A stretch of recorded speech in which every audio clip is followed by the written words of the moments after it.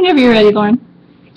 I'm Lauren Humphrey, and this is public speaking, and this is the day I was born to teach. So to start off, I'm going to recite a quote just to get you familiar with the topic I'm going to speak about. It's not easy being green, having to spend each day the color of the leaves. When green is all there is to be, it can make you wonder why. But why wonder? Why wonder I'm green and it'll do fine. It's beautiful, and I think it's what I want to be. So I'm going to be talking about the Muppets, and that was a quote by Kermit the Frog. And so if you're not familiar with what the Muppets are, it's a TV show that was created by Jim Henson, and it debuted in 1976. And the main characters are a combination of marionette and puppet dolls, and they all have like sort of quirky personality types and different voices, and it's like a comedy sketch.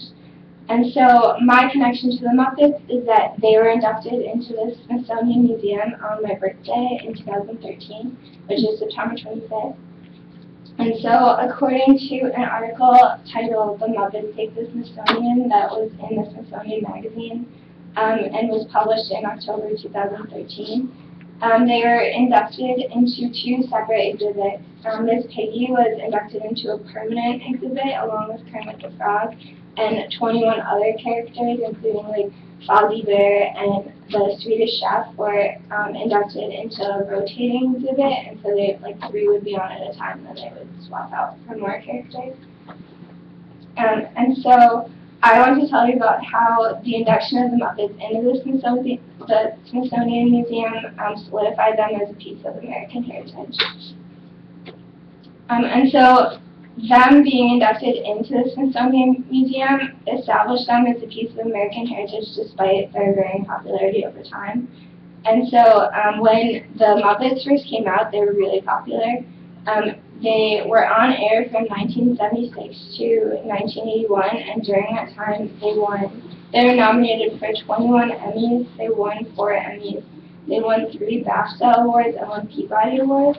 And so when they were really popular, the Muppet movie was produced, and that grossed $65.2 million domestically, which is equivalent to $202.7 million today.